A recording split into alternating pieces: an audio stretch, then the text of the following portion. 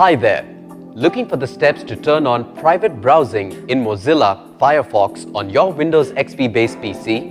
Well, I'm here to help you do just that. At iYogi, we provide instant tech support for resolving various computer-related problems. You should be aware that private browsing allows you to browse the internet without saving any information about which sites and pages you have visited. Also, if you create new bookmarks while using private browsing, they will not be removed when you stop private browsing. So, here's how you can turn on private browsing in Mozilla Firefox on your PC. Follow me. Open Mozilla Firefox. At the top of the Firefox window, click Tools menu and select Start Private Browsing. When you turn on private browsing, Firefox alerts you that it will save your current windows and tabs for after you finish using private browsing.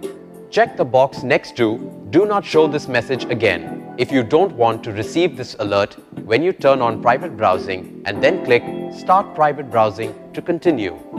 The private browsing information screen appears to confirm that you're in private browsing mode. So, you see, with the help of the simple steps given in this video, you can turn on private browsing in Mozilla Firefox on your Windows XP-based PC with complete ease. Don't you just love technology? At iYogi, we're always here to help you get more out of your PC, along with its related software and programs. If you have questions on antivirus, security, protection, or on how to work your other devices with your PC, such as syncing your printer, MP3 player, camera or router, etc., just give us a call. We'd be delighted to help.